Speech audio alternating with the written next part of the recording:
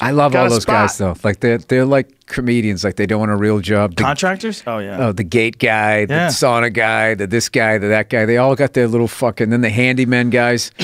Yeah. Well, I grew up with those guys because my dad was an architect.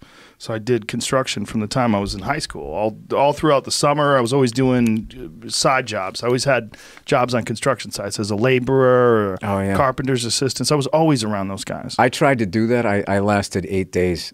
With my fucking fair skin, we were doing roofing in July, and it was just, I just remember my job was I was putting in the scaffolding going around, you know, when you fucking drill the hole, then you put the triangle thing, and then you fucking put the bolt on. And this Irish guy kept going, Billy, you must work quicker. You must work quickly. Is what he kept saying to me. And I finally stuck my head out the side of the house. I was like, dude, I've done this for 3 days. If you want me to fucking go quicker, you know, we were like literally 3 stories up. And he finally shut the fuck up. He must be a non-union guy. Oh, yeah. Dude, I remember there was a fucking guy on the site. I swear to God, he wore the same fucking jeans every day with like no underwear, right? And it had a fucking giant fucking hole right here on his thigh. So I'm in fucking working in the house, and I just remember he stepped over something with his left leg, and the whole fucking hole moved right, just like flashed his fucking junk. I was just like, and I didn't know how to stand up to people. And plus, I was the new guy on the thing, and I just wanted to be like, buddy, how about you put on some fucking boxers or something so I don't got to look at your fucking junk? First of all, he's walking around with like a goddamn nail gun.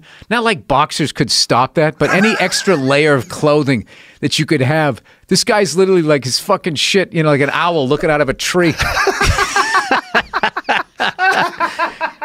And yet it's burned into my head. His dick. I could pick his junk out of a lineup.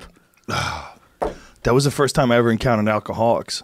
I didn't really know about alcoholics until I started working on job sites. And I realized there was guys that just had a drink. They would drink at lunch. They were just drinking all the time. They were always trying to quit. I remember one guy was like, I'm quitting. I'm done. And I remember thinking, that's good. You're getting your shit together. You know, I was like 15. I was like, oh, that's awesome.